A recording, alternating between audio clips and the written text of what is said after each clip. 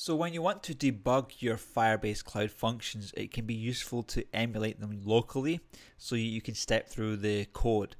This can be better than using the production cloud functions, as you're going to have to just use the logs to read the errors, and those can be sometimes it can be hard to see what is going on. So in order to emulate locally, we have to do several things.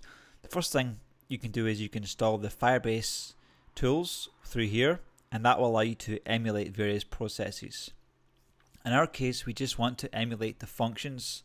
So what you can do once you install the Firebase tools is that you can just run Firebase Emulator start only functions inspect functions.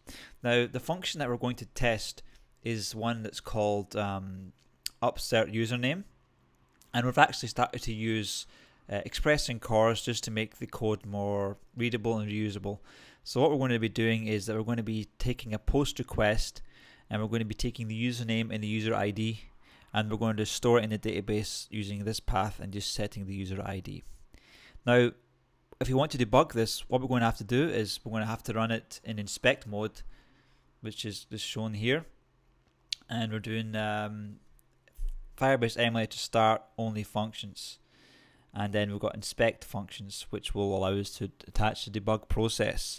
Now in order for this function to work correctly, and because we're not bothering to emulate the real-time database, we're going to be using Google credentials file, which we have to go to the settings in Google Cloud and to get the credentials. You can Google about that. I won't bother going through that right now.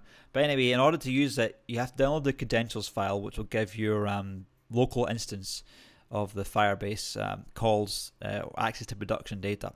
You can actually download the file, and I've actually saved it in my home directory, and you export this path here, which will then be used by the Firebase Emulator start. And it will actually warn you saying because real-time database is not using emulator, it will affect production. So you can really mess things up here if you don't know what you're doing or you're not careful. So anyway, we're going to start this function up, and just skip through this. Somehow it's hitting the breakpoints. But this is a node process in Chrome. I used to debug these things in WebStorm, but I just kind of prefer using the Chrome dev tools now because it's that good for inspecting the node functions. So anyway, let's go to our app and let's just see if this gets called correctly. So let's go to our Svelte app. Okay, so let's just put some data here and then just click register. Okay, so we're coming into the register function, which is in our Firebase backend file, and we're just going to extract these parameters here, and we're going to post it to our backend. So just a quick note here: when you're using your local version of the emulation, then you're going to be using localhost on whatever port your emulators are running on, which in this case is 5002, and then we're not going to be using the production URL, which is this one. Now when you're so basically I've got this base path which I'm using for all the requests, and then I have the name of the function, for example upsert username, appended to the base path.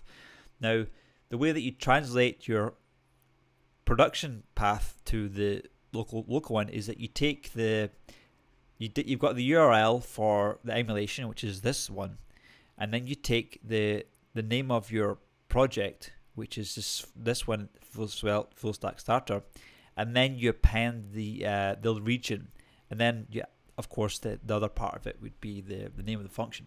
Okay, so if we go back to our app here, we're going to see that this is the path, and like this one.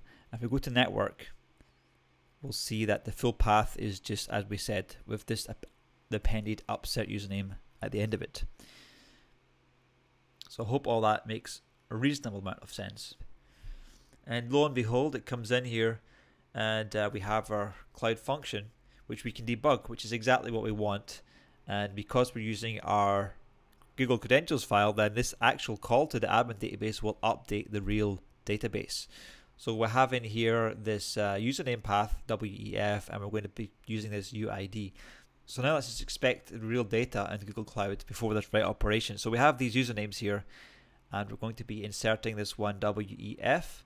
Let's just run this. Okay, so now we can see that we have this function here.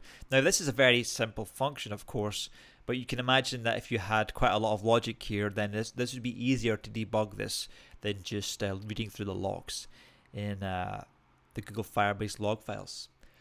So that's it for today. Thank you for watching. I hope this was helpful. Please leave any comments and smash that like button if you want me to keep making more of these videos and you enjoy them. Thanks and have a good day.